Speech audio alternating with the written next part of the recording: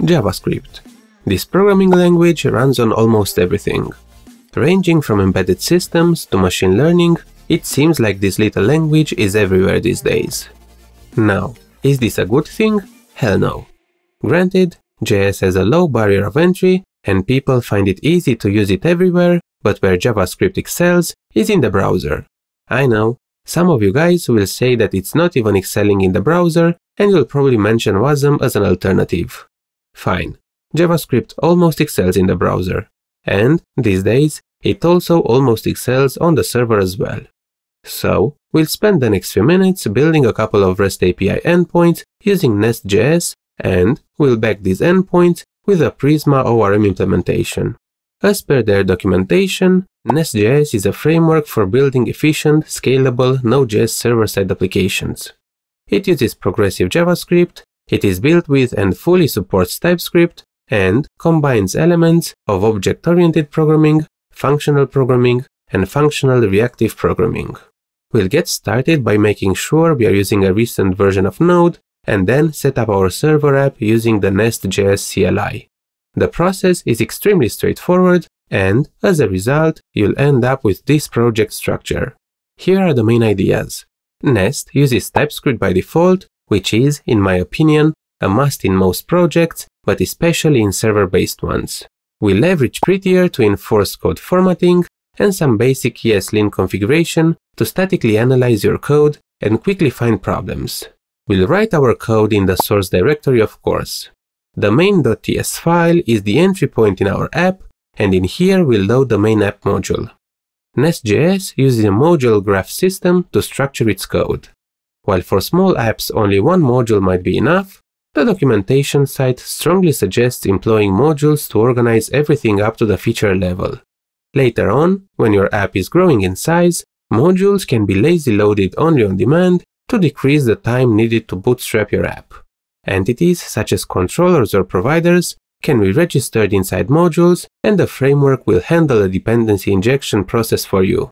DI is an interesting and complex topic made popular in the framework world by the Angular framework. On the backend, however, DI is an extremely common pattern used to efficiently handle object instances via the singleton and the factory design patterns. While we are discussing DI and singletons, it is interesting to note that Nest smartly shares most of its entities, ranging from connection pools to services across requests. NestJS is built on top of the Node.js platform, which doesn't follow the usual request-response multi-thread stateless model in which every request is processed by a separate thread. Because of the single-threaded event loop, using singleton instances with global state is safe and doesn't lead to any type of concurrency issues. Since I'm mentioning the underlying tech stack, it is worth noting that Nest uses Express under the hood, a popular server framework which offers a robust set of features for building enterprise-grade applications. Express has been battle-tested in production for years, so NestJS is in good company.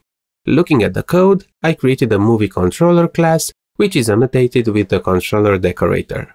You'll see that the constructor accepts a movie service entity, and this is filled in by the DI mechanism. Other than that, Nest offers decorators to cover the usual create, read, update, and delete operations. Information can be received as query parameters, path variables, or, in the case of post and put requests, as request body. Of course, serialization and deserialization is handled by default. I am not going to give you a REST crash course in this video, but these days I advise everybody to check out the Richardson maturity model for a proper overview of the REST rules. NestJS is a huge ecosystem and supports all the features you would expect from a mature production-ready framework.